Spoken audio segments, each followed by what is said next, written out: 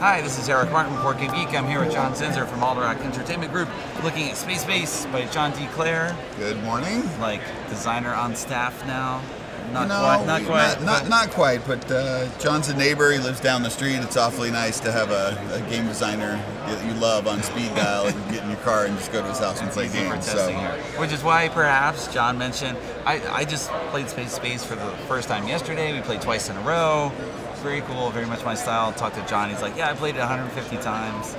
Yeah. I'm still loving it. So I know game company owners are not supposed to have favorite games, but this right now is my favorite game. There's no doubt.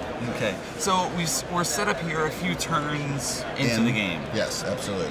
Okay. And you talk about the goals of what we're trying to do and what we built up here. So in Space Base, every player has a space base, and inside of that space base they have 12 ships. Those ships are the ships that are going to be active when you're rolling the dice on your turn.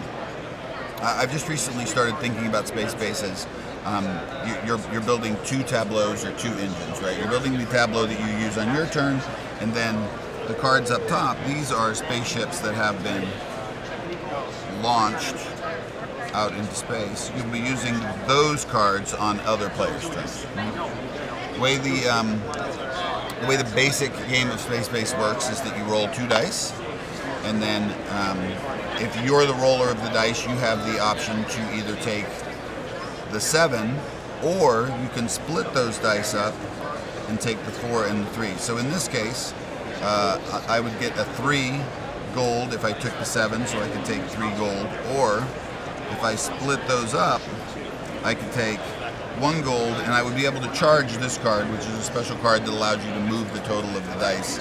But I'm not going to use my charge, so I'm just going to go over here and take my 7, and then take my 3 gold.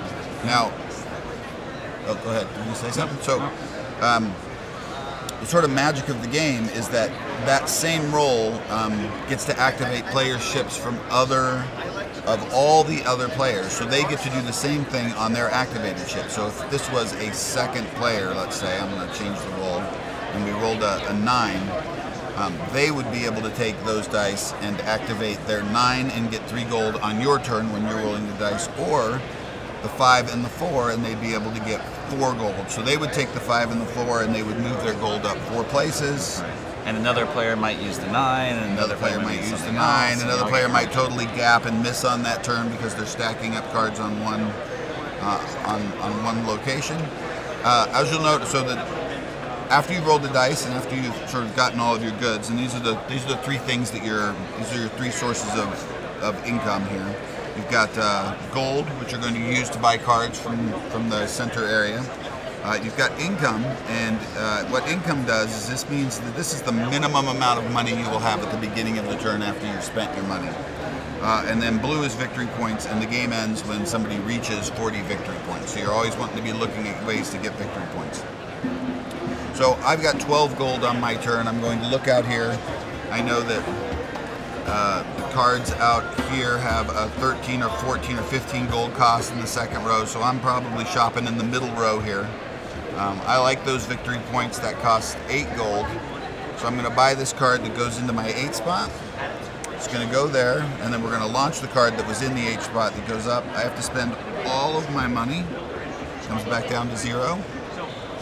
But then it resets to 3 because my income is 3. We replace this card, and it would be the next player's turn to roll the dice.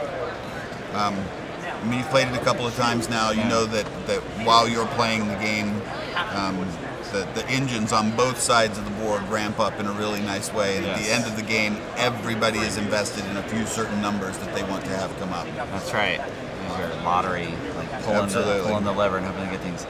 Some of the cards have special powers as well. Like you mentioned, this one can let you adjust the sum of the dice, raise it by 1.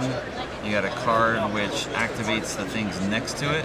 So ideally, next to it. Set up conditions here. Oh, you guys put the "You Win" card out there. Everybody loves that one. That's right. So the card in the game that says "You Win," you'll notice we've got it set up here on the 12 spot, and we've got a couple of arrows here that move the roll of the dice to the 12. So one of the great things that John did in this game, I think, is that he put is that he put ways for you to manipulate your dice rolls as the game progresses. So in this setup, I could roll an 8, actually.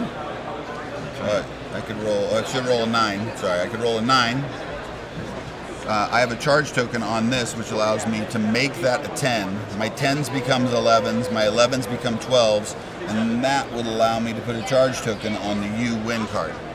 If I can get the You Win card charged up with 3 tokens in a 4 or 5 player game, yeah, then I automatically win the game, and it is surprisingly hard to do, and everybody's eyes light up when they see that card and they try to do it. But living out there on the 12, you've got to get your engine built pretty well to make it happen. Right. So, and you just have strict points cards as well that then shut down part of your space base. Absolutely. So as the game progresses, your economic engine starts to grow, and at some point, players start to shut down their gates, and so you might have 24 gold up here.